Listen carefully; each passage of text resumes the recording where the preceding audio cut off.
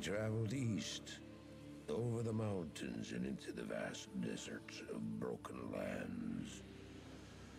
As the days passed, my companion told me of himself, that he had once been a great warrior, and that a dark and secret burden now weighed heavily upon him. We traveled for an eternity across that arid wasteland. How long? I couldn't say.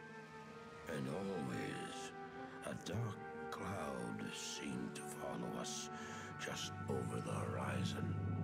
Finally, the journey ended. We climbed the last bridge. There below us lay our destination.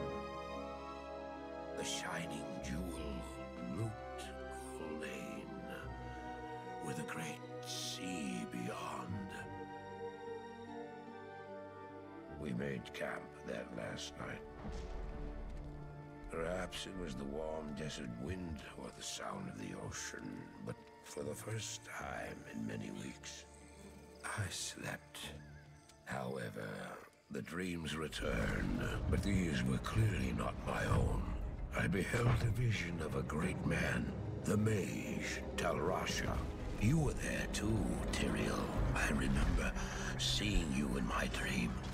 His brethren had cornered a great demon, Baal, Lord of Destruction, who had been set loose upon the world. They attempted to imprison the demon within a sacred stone. Yet when their attempts failed, Talrasha selflessly volunteered to contain the demon within himself, completing the prison. He instructed his brethren to bind him within a tomb, buried under the sand, there to wrestle with the demon for all eternity.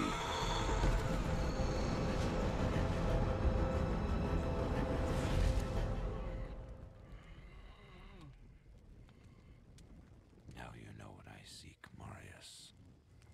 This is my brother. Sleep now. We set out with the dawn.